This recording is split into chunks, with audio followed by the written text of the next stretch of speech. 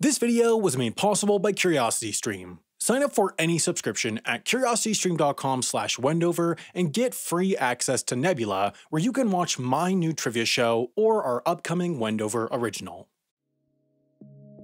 Back during World War II, a young doctor named R. Adams Cowley spent his deployment on the battlefields of Europe treating patients on the precipice between life and death.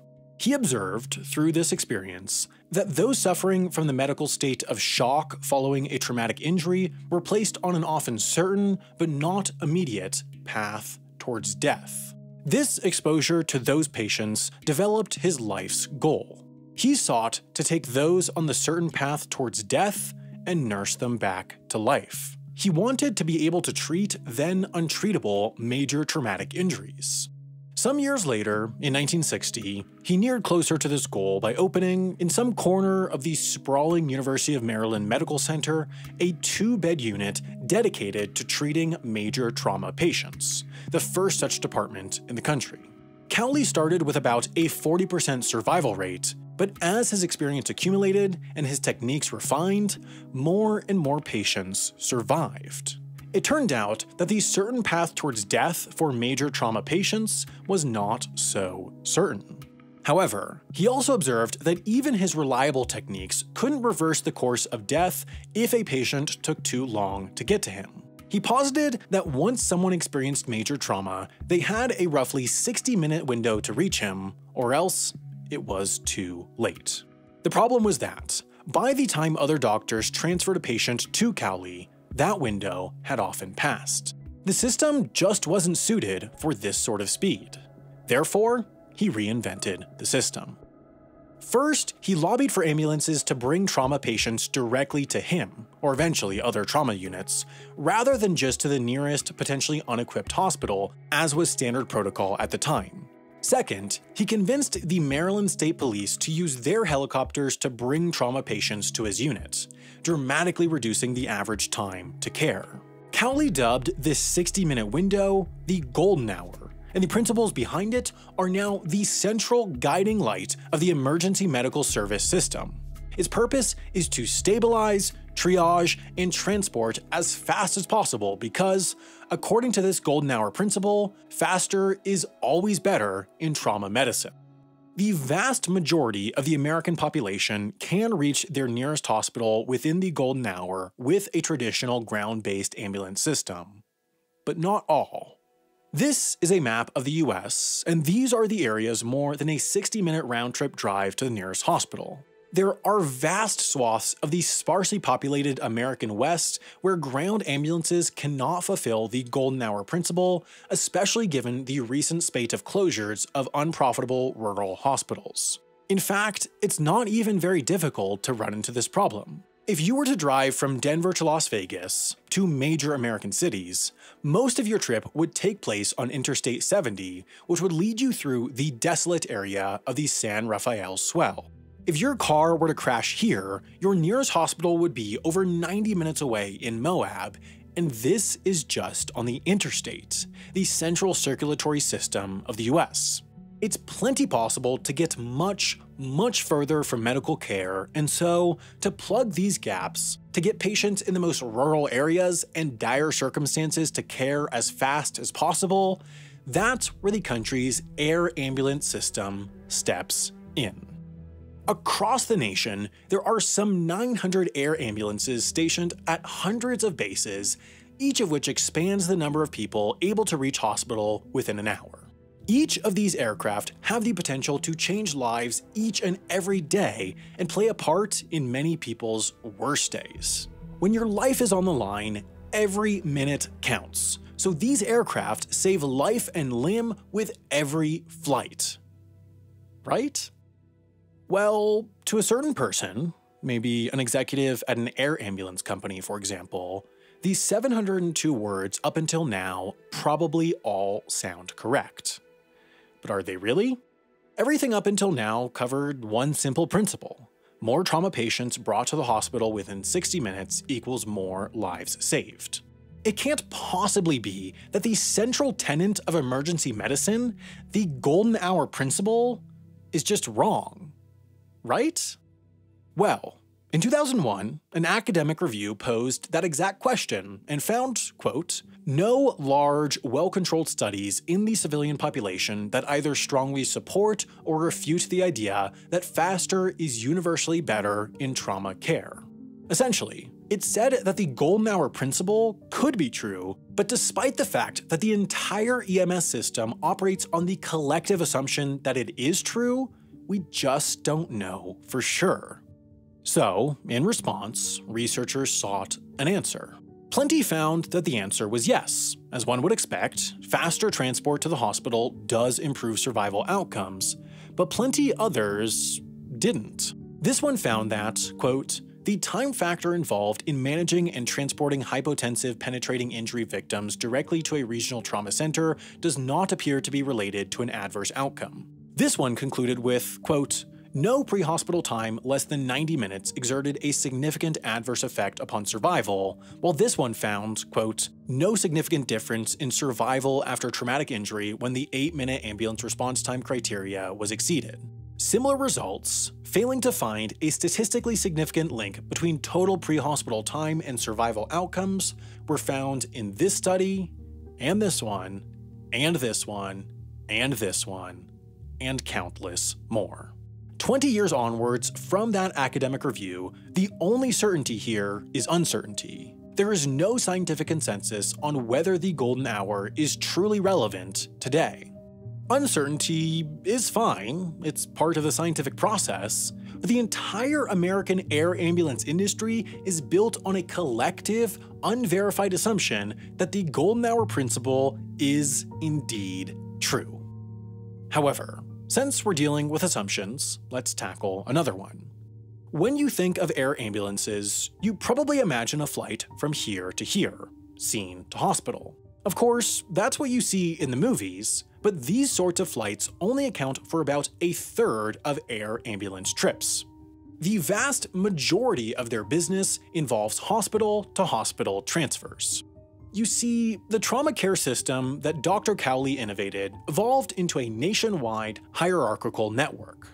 Essentially, there are 5 levels of trauma centers, hospitals certified to treat patients with major traumatic injuries, and as you go up in the levels, the centers become more advanced and less widespread.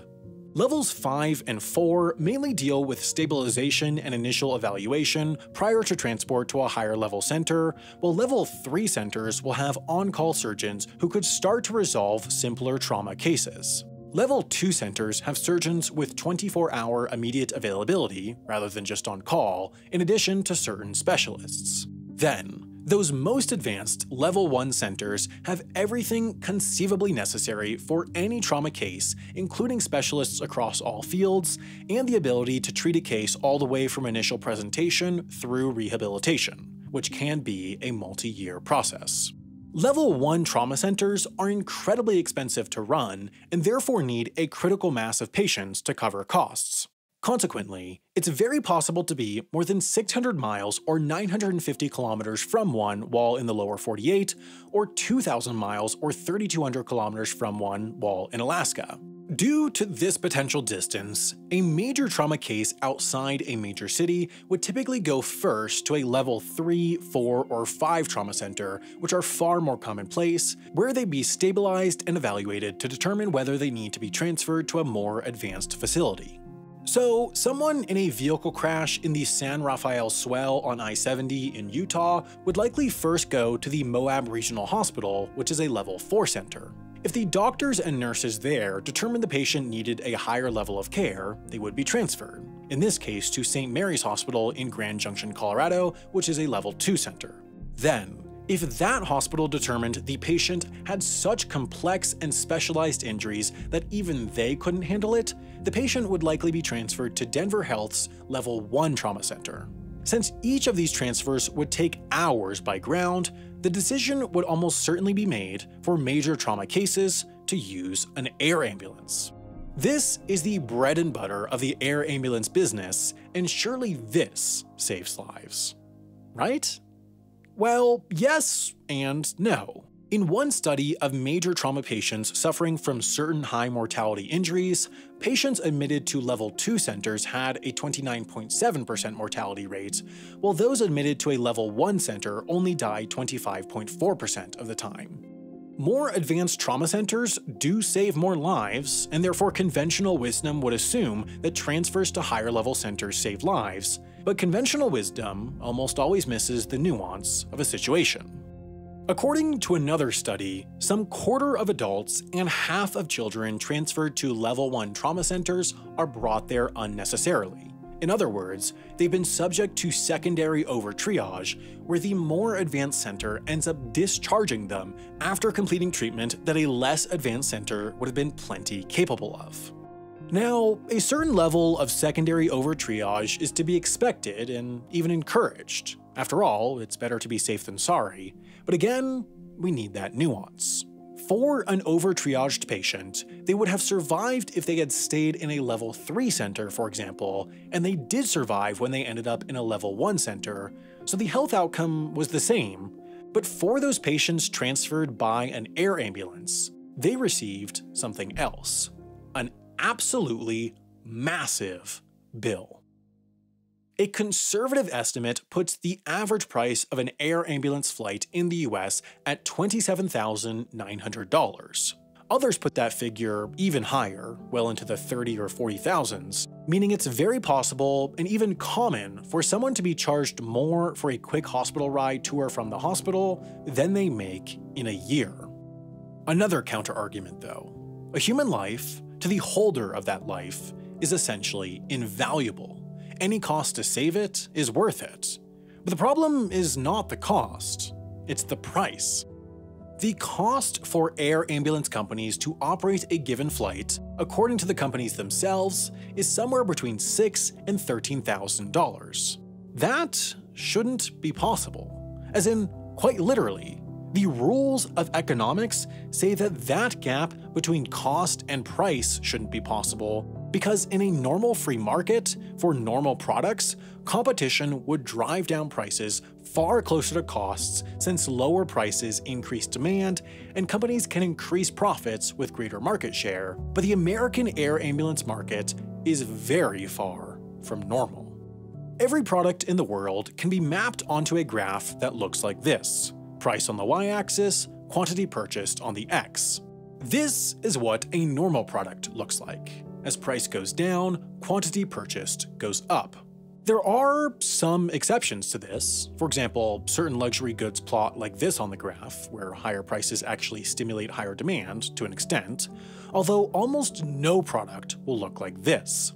This, however, is the relationship between price and demand for air ambulances.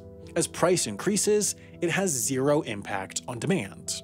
It's easy to understand why. The people purchasing and paying for air ambulance flights have no agency over whether or not to do so. The decision to use an air ambulance is made by first responders or doctors, not the often unconscious patient, so there is a complete lack of market forces working to lower the price. When a free market isn't working to regulate the allocation of goods and services into the most societally advantageous configuration, which in this case would be the greatest possible availability of air ambulances at the lowest possible prices, economists would describe that as a market failure. In cases of market failure, even the most staunchly libertarian economist would tend to agree that the only solution at that point would be external intervention, typically by the government. And so this massive, critical industry charging vulnerable people massive, crippling prices can't possibly be completely unregulated, right? Wrong. In fact, not only is the air ambulance industry not regulated, but it seemingly can't be. You see, back in 1978, Congress passed the Airline Deregulation Act, ending the government's ability to regulate the fares of airlines. This led to a dramatic decrease in airfares and a dramatic increase in flights. Essentially, it paved the way for the US to become the world's largest aviation market. But when it sought to deregulate airlines, that truly meant all airlines.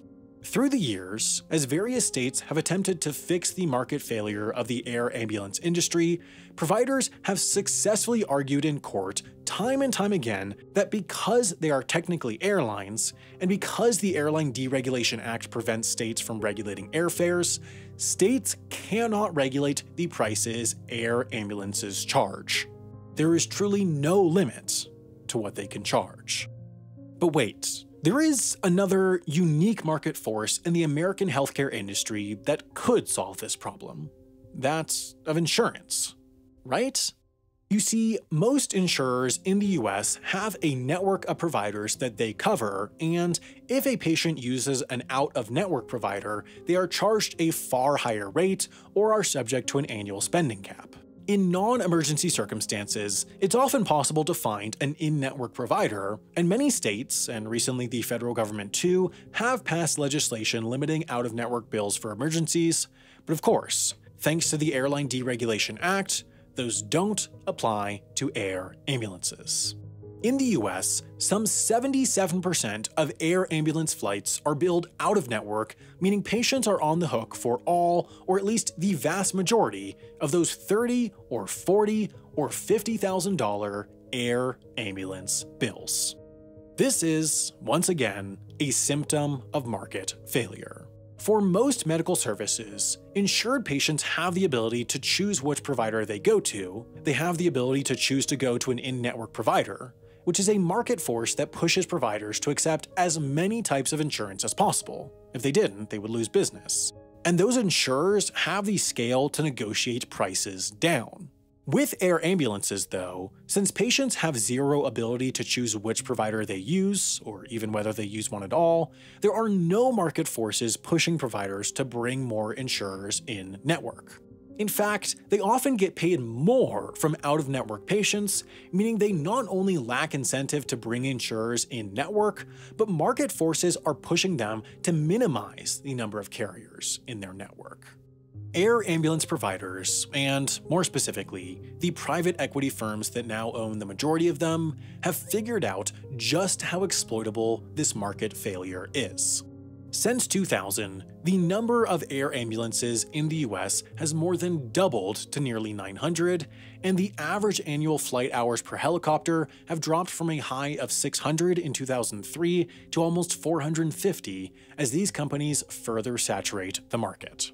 In the same time period, average prices have more than tripled. It's tough to get a good gauge of just how much these companies are profiting on the plight of Americans in the most vulnerable moment of their lives, largely because almost all the major players in the industry are now owned by private equity firms and therefore don't report their financial results. What's clear, though, is this. In 2017, according to one study, air ambulances owned by private equity firms charged about double what those owned by hospitals or nonprofits did.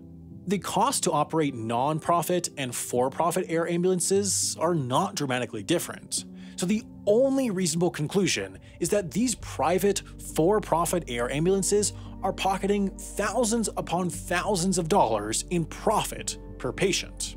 There is nothing stopping this industry from charging higher and higher rates. Not market forces, not regulation, nothing. And so these private equity companies, having realized this, will keep jacking up prices and turning highway accidents and heart attacks into higher returns for their investors.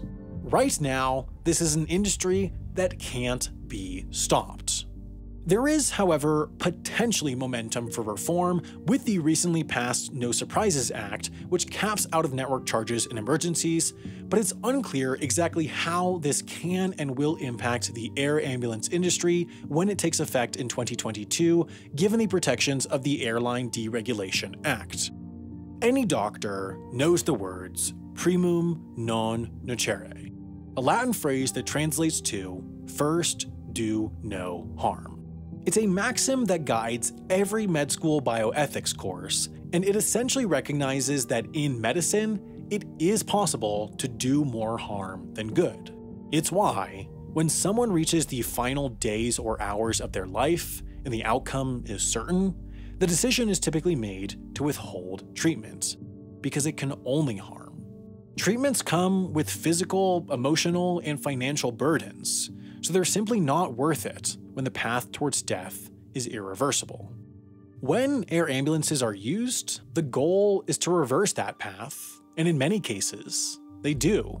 However, the best research into the matter estimates that for every 100 air ambulance flights, 4 lives are saved.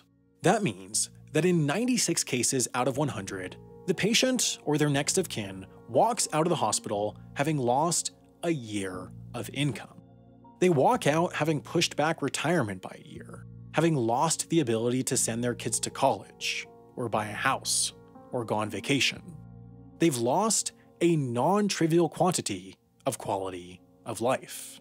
In 96 cases out of 100, doctors using private air ambulance providers are forced to violate their Hippocratic oath. They are forced to make a split-second decision that does harm and changes lives for the worse, all because, at the end of the line, there's some wealthy investor in some private equity firm who prefers a 10.5% return on investment over 10.4%, and nobody's doing anything to stop them.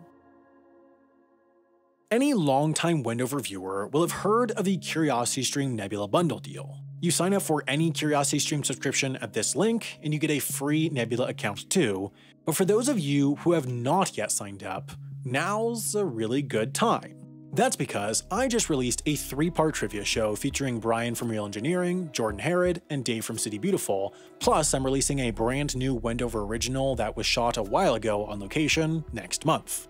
Of course, the only place to watch this is on Nebula, as their business model makes bigger projects like this financially possible, and there's quite literally never been a better time to sign up. That's because our sponsor, CuriosityStream, is having its biggest ever sale, 41% off, meaning it works out to less than $1 a month, and by signing up at curiositystream.com/Wendover, any subscription is bundled with a Nebula subscription for the exact same price. Plus, CuriosityStream has tons of great new stuff too, like Dream Routes, a 3-part film that focuses in on 3 of Asia's most storied and historic roads, which really helps scratch any travel itch you might have right now. So, if you want to watch all Wendover and HI videos early and ad-free, plus all our exclusive originals, plus all of CuriosityStream's great nonfiction shows and films, make sure to head over to curiositystream.com/Wendover, and you'll be helping to support this and tons of other independent educational creators while you're at it.